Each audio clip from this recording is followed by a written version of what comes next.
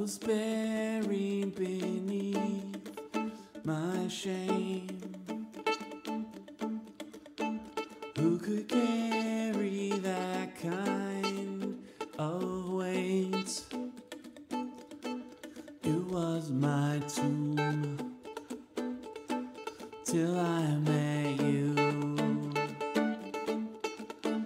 I was breathing but not alive.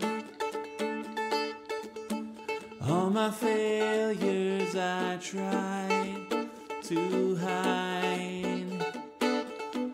It was my tomb till I met you. He called my name and I ran out of that grave, out of the darkness to your glorious day. He called my name and I ran out of that grave, out of the darkness to your glorious day.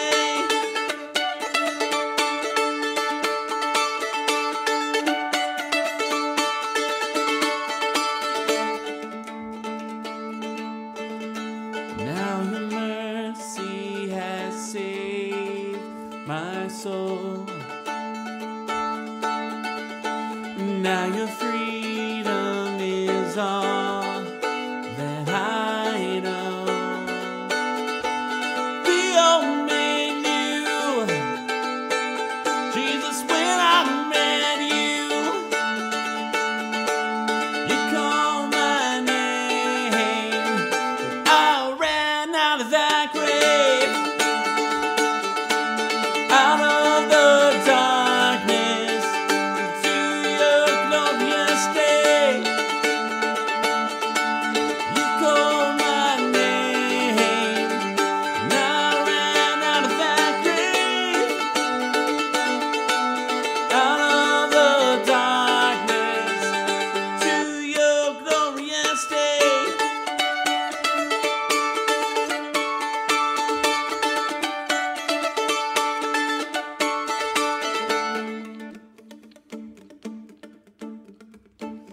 I needed rescue, my sin was heavy, but chains break at the weight of your glory. I needed shelter, I was an orphan. You call me a citizen of heaven. When I was broken, you were my healing, and now your love is the air that I'm breathing. I have a future, my eyes are open. When you call my name, I ran out of that grave, out of the darkness into your glorious day. You called my name and I ran out of that grave, out of the darkness to your glorious day. Yeah.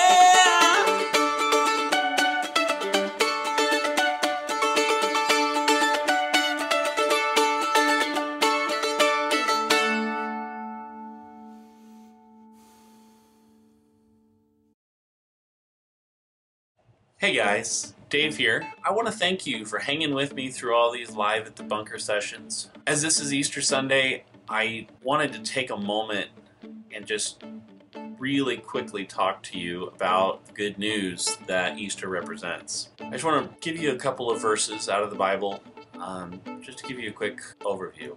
In 1 Corinthians 15, verses 3 and 4, it says, "For what I received I passed on to you as of first importance, that Christ died for our sins according to the Scriptures, that he was buried, that he was raised on the third day according to the Scriptures."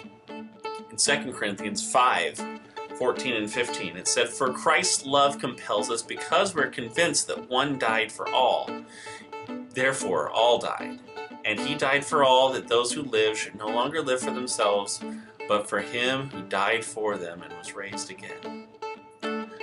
And then in Romans chapter 6, verses 5 and 6, it says, "For if we have been united with him in a death like his, we will also certainly be united with him in a resurrection like his.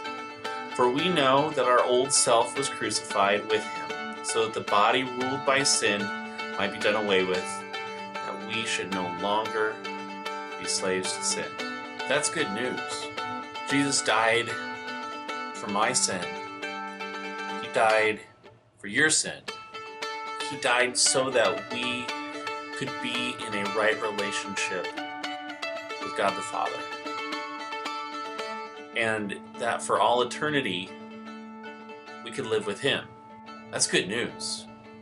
I just wanted to share that with you. And if you have questions, feel free to reach out. I always check the comment section down below. I try to respond to every single thing that's put down there. So if you have questions, feel free to ask. I'd love to talk to you more about it. Happy Easter, and we'll see you in the quarantine days to come.